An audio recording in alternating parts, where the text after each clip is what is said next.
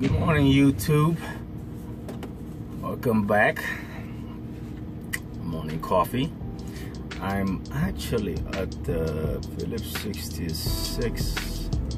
It's called Giant Truck Stop over here on Las Vegas, New Mexico. I didn't know they had a Las Vegas in New Mexico. It's nothing like Las Vegas, I can tell you that. Nice little town though. Let's see. So yesterday I was in Phoenix. I picked up in Phoenix and went to Glendale to go pick up, and I was routing myself out of Phoenix on the way to Regina, Canada.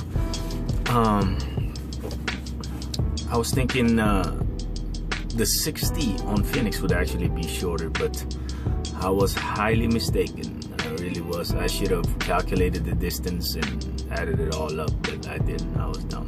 Anyway,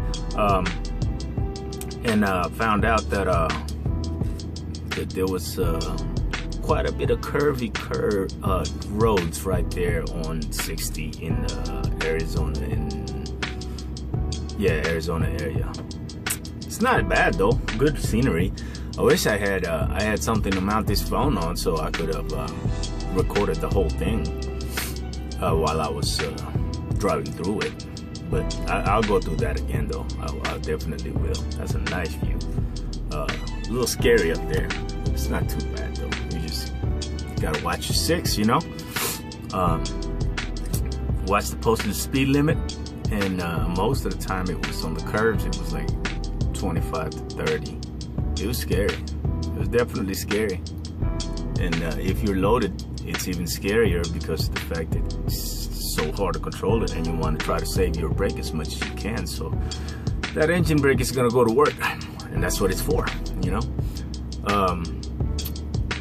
Anyway, let's talk a little bit about that, about this challenge thing. This I think I'm gonna go with 30 days. I think 30 days would suffice.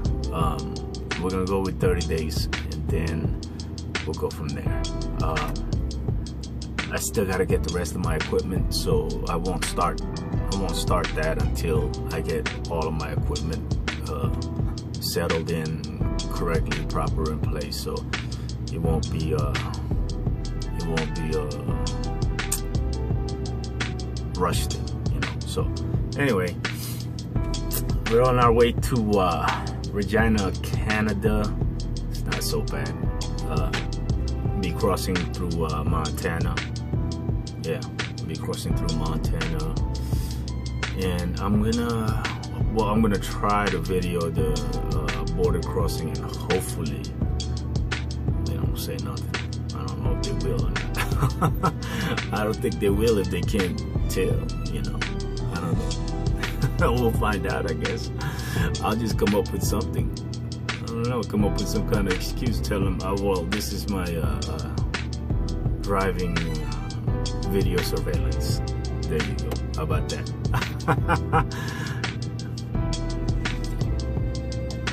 So, I don't know. I hope I haven't wasted too much of your time. I'm not seeing a lot of people viewing the videos, but that's okay. We're gonna keep doing them. All right. Until next time, we'll see you later.